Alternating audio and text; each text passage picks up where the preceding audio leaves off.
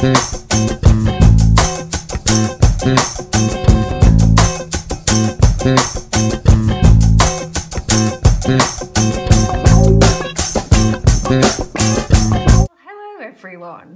I am just welcoming you back to, we are going to do a bleach tie-dye. So this is what you're going to need. You're going to need bleach, you're going to need a squeezy bottle to put your bleach in and water, or you can use easy washing up liquid bottle. You're going to need your gloves, and you're going to need quite a few elastic bands.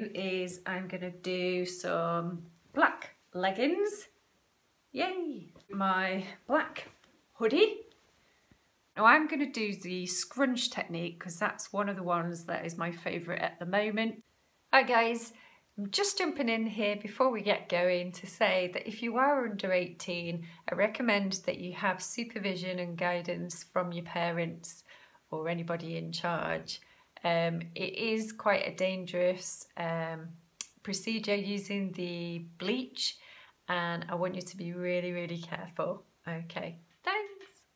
So the reason why I've chosen black is anything like black, brown, some of the darker colours, dark grey, navy, you know, any of these colours just really thrive with the bleach. So, you know, if you use any of those, you should get some really good effects. So I'm happy to use the black, and all I'm going to do is just scrunch them up.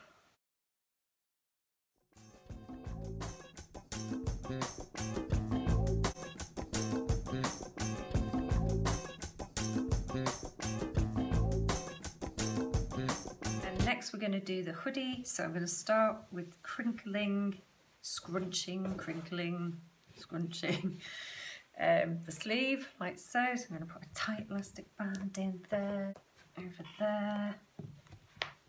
Okay, and then I'm going to do crinkling all in this main body bit here. And yeah, just be open to what results happen.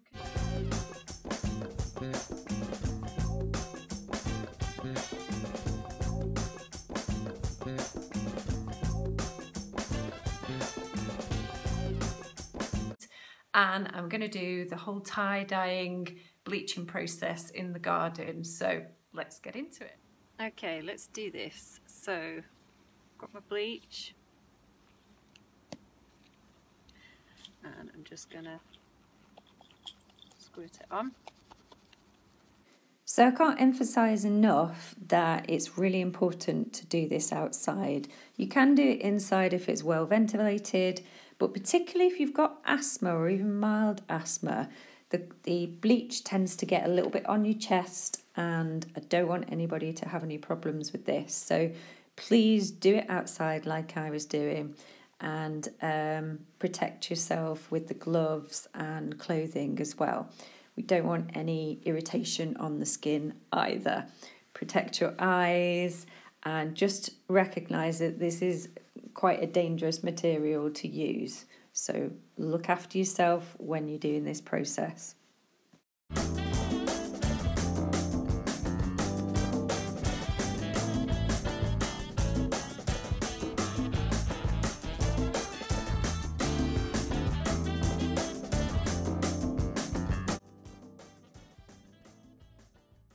So this process took much longer than I thought, by the way, because it really depended on what materials and fabrics you use. So generally, the thicker the fabric, the longer it's going to take to bleach.